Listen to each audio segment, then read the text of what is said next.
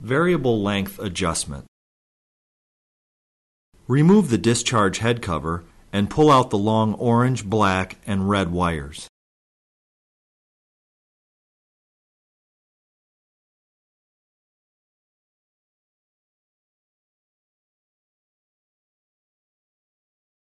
Loosen the 3 Allen wrench screws on the variable length coupler using a 5/32 Allen wrench.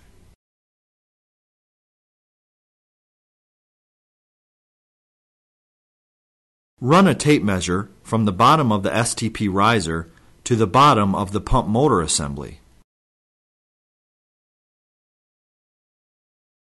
Have one technician holding the lead assembly wires, applying tension. The second technician can begin pulling on the PMA, adjusting the length per the tape measure.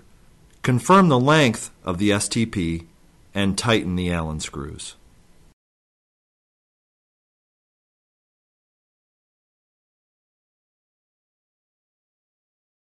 Check to be sure the heads of the set screws are flush with the surface of the coupler. Check to be sure the coupler is secure.